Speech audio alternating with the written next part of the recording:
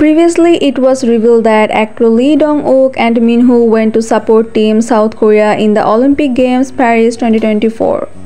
Recent Instagram posts also showed them rooting for Team South Korea in high spirit.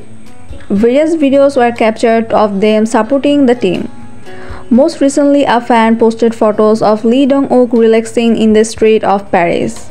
But what caught fans' attention the most was him smoking. Although it was nothing new, as fans know he has been a smoker for quite some time.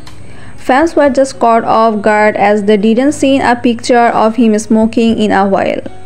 Back in a V-Live from 2021, he answered a question about if he had quit smoking yet. Although it seems like he hasn't quit altogether.